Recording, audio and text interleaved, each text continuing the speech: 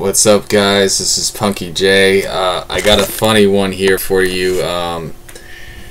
Basically, JG Quintel, a lot of you guys probably don't know, he's the creator of Regular Show, a cartoon on Cartoon Network.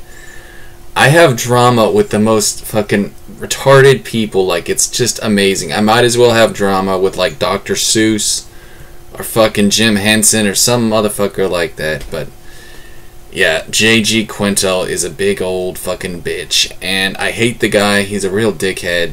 Most people will never know that. I mean, a lot of people won't even watch this video, so, you know, people are gonna think he's this great guy, but he's a huge asshole, and I actually used to be friends with him on Facebook.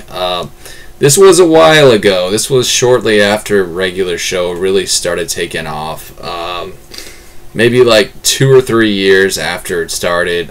Maybe like 2013, 2012. I don't quite remember. But yeah, this guy, man, such a fucking ego.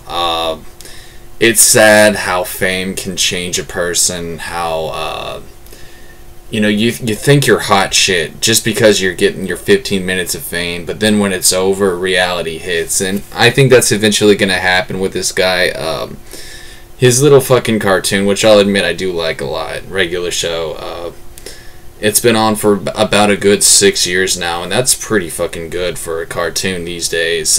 You know, back in the day, there weren't as many cartoons. You know, you had stuff like The Simpsons and Family Guy, and those shows lasted, I mean, a pretty good while, but times have changed now, and you know, with Regular Show, shit just gets, you know, shows get replaced with other shows, and, you know, there's new stuff now like Steven Universe and Uncle Grandpa, shit like that. Fucking hate Steven Universe, by the way. I don't know why people like that shit, is beyond me.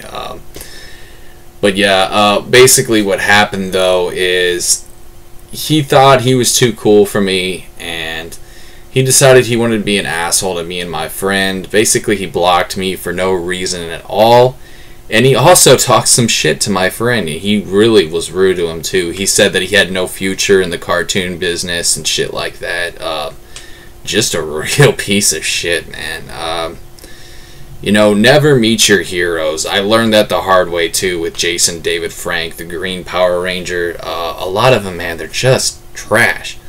Hollywood, show business, you know, stuff like that. It will just completely change people. It's really sad, man. It's fucked up too.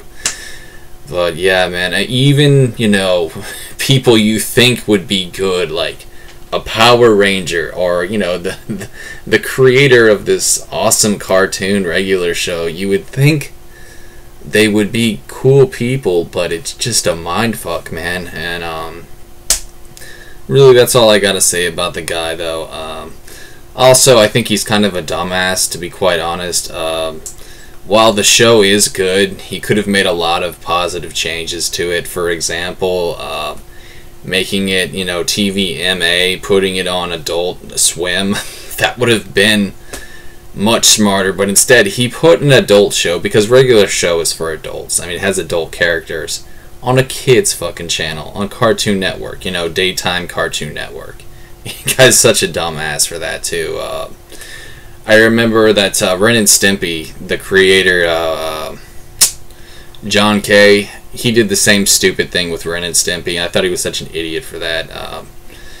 But yeah, it's just funny how, you know, these genius people, they're just such idiots. I mean, because he doesn't deserve for me to say this, but JG Quintel, I mean, he's a cartoon genius. I mean, Regular Show is one of the best things I've ever seen in my life, but he's also a dumbass, if that makes sense. But, anyways, that's my video, guys. JG Quintel. Who am I gonna hate on next? Mr. Rogers, maybe?